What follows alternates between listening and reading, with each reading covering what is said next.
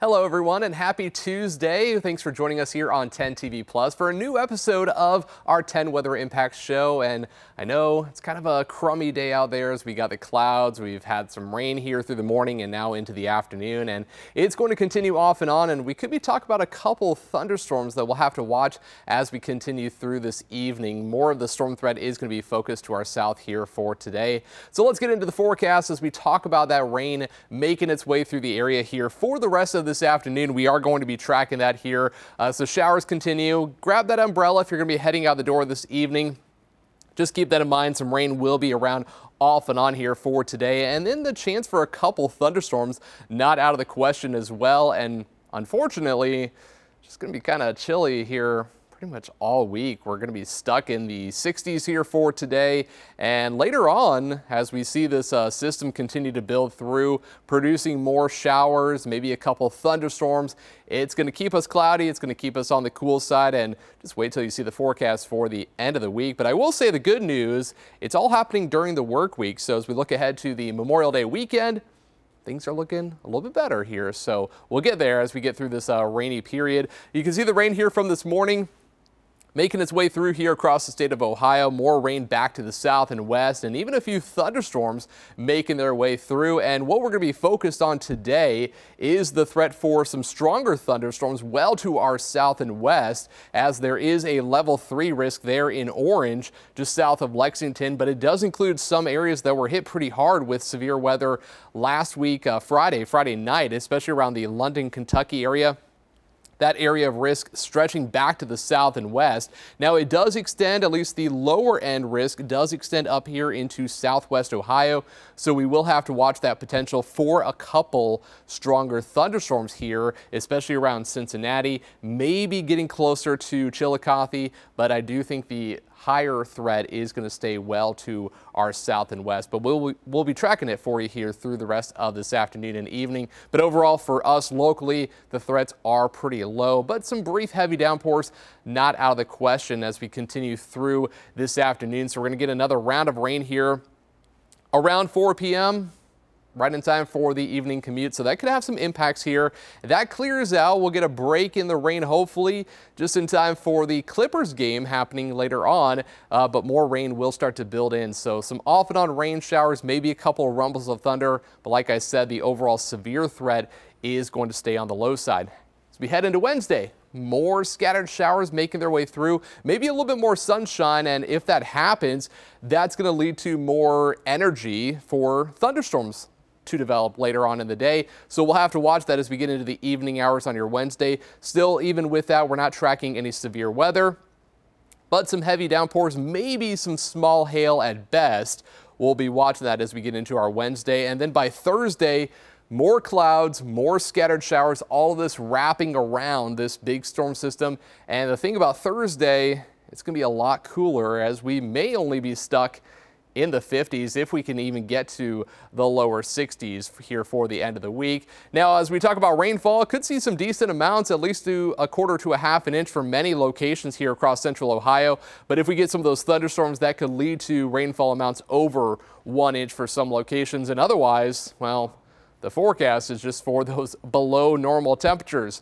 Normal highs for this time of year in the 70s. Well, we're talking about 60s and maybe even cooler temperatures here for your Thursday. Look at that. We got mid 60s here, upper 60s for tomorrow as we get a little bit more sunshine helping to warm us up. That could lead to that chance for some more showers and maybe a couple of thunderstorms. Then with the clouds around and more scattered showers, only 58 degrees here on Thursday. We get you to 60 on Friday. And then as we head into the Memorial Day weekend, things are looking up. There you go. Saturday, we're up to 67 degrees.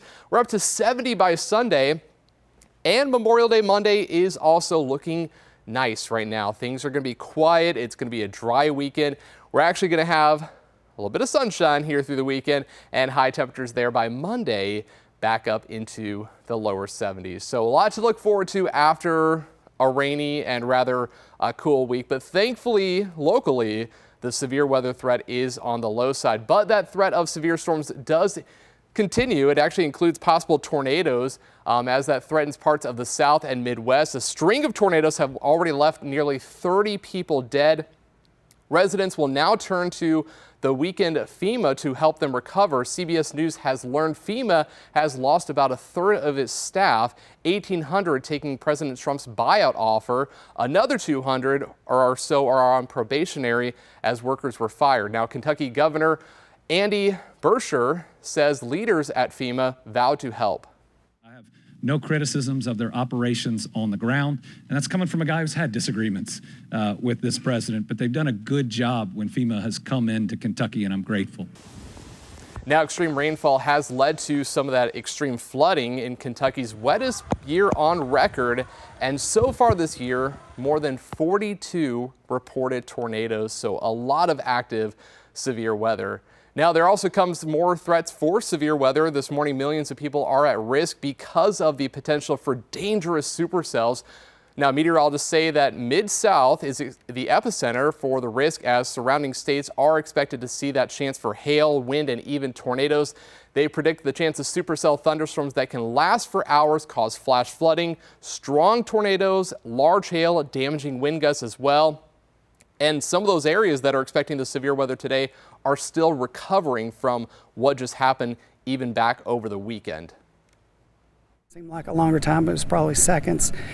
My family went to the corner of the closet, and I was in front of the door holding it as I could hear the noise and the pressure on the door. And more than 24 people, again, are dead as a result of that weather. Kentucky reports that most of the fatalities, and it's in the crosshairs again for today. Now, before we go, I do want to talk about the forecast that we're talking about, that potential for severe weather here. If we can take a look at our weather graphics one more time, I want to dive into that severe weather threat here across the southern part of the U.S., the Central Plains. We saw a lot of severe weather that happened yesterday. This is a look at all the severe weather reports here across the Central Plains in the last 24 hours. There were numerous reports of large hail, tornadoes, damaging wind gusts. We saw winds gusting over 60, 70, and there were a couple reports of winds over 80 miles per hour that produced a lot of wind damage, trees knocked down, some power lines knocked down. Again, these are all the severe weather reports in just the last 24 hours, and more are likely even here today. We already saw some severe weather happening this morning across western parts of Tennessee and Kentucky. And as we talk about that severe weather threat again, it is really focused on some of those areas that were really impacted over the weekend, and especially Friday night around London, Kentucky, stretching back to the south here around Nashville into Huntsville, Alabama. This level 3 out of 5, so it is a pretty elevated risk, and it does include a large part of the country, nearly the entire state of Tennessee, under that higher risk for severe weather. As we're talking about potential for more tornadoes, large hail that could exceed golf ball size, maybe up to baseball size hail, and damaging wind gusts over 60, even over 70 miles per hour is going to be a possibility here later on today. But again, for us here in central Ohio, the risk is well to our south and west. The only thing that we're going to have to watch for is if we can get a little bit of sunshine. Not looking likely, but if there's a little bit of sunshine, that could provide that energy that as thunderstorms build westward in Indiana, they would track eastward, and they may not weaken as quickly as they are forecast to do so right now. So that's going to be the question. If we get some sunshine this afternoon, we will have to watch for that potential for a couple stronger thunderstorms here into southwestern Ohio. But otherwise, it's just going to be rainy and cooler here for the rest of the week. Now, before we go, check out this video of some lightning.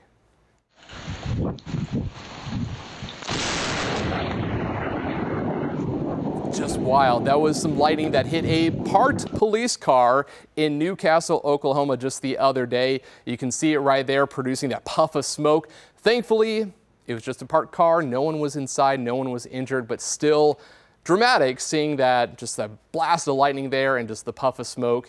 And that's a look at our 10 Weather Impact Show here for today. We're going to have more updates coming up later on this evening with Chief Meteorologist Jerry Martz, and we'll have another new Weather Impact Show here tomorrow at 2 o'clock.